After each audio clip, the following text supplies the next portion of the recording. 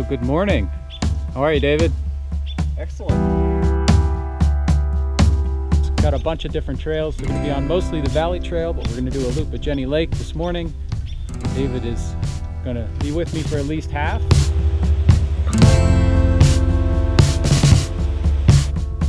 Okay.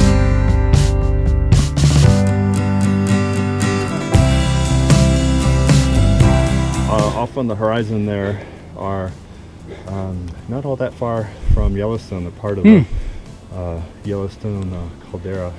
The haze is smoke from the fires. Jenny Lake shuttle boat going across, bringing some more people out to hike up to Inspiration Point. Down a little bit lower here, you can see some, some colors on that rock face. Okay, that's Inspiration Point. Yeah, snow all year round up in the high country. There's glaciers here. About 7 or so. It's the mountains are actually getting higher. It's on a fault zone, and so the mountains rise a quarter inch a year, a very small amount, and then the valley is sinking.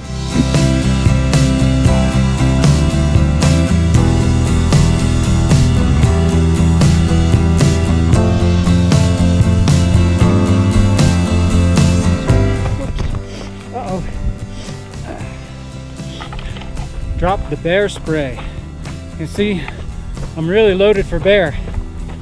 I've been wanting to make that joke the entire time.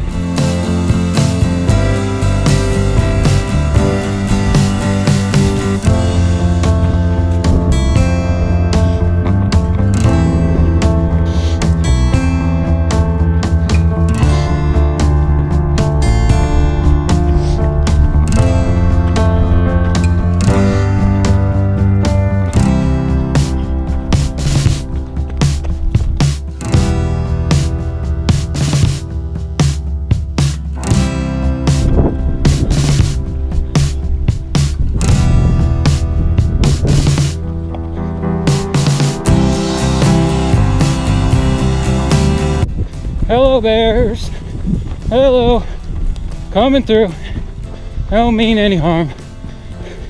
Hello bears, if you're a bear, be aware, I'm coming through, I don't see you, as long as you don't see me, we'll be okay.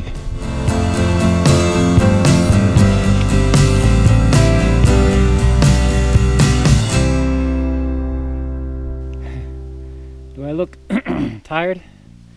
Yeah, maybe a little. Elevation has definitely got me. Just feels like a little less air to take in.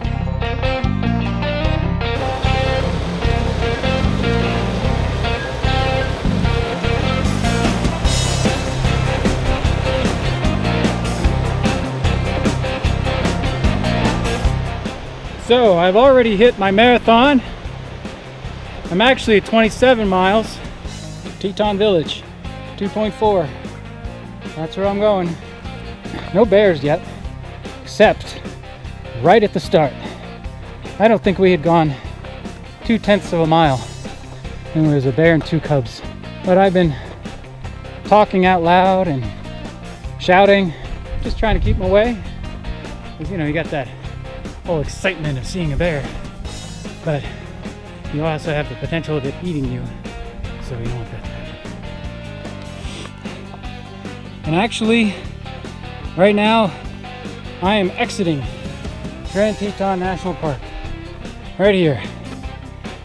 It's mile 28.58 in the park. Here at Jackson Hole Ski Resort, Teton Village. Get something to drink in the car, maybe take a nap. That sounds good, doesn't it?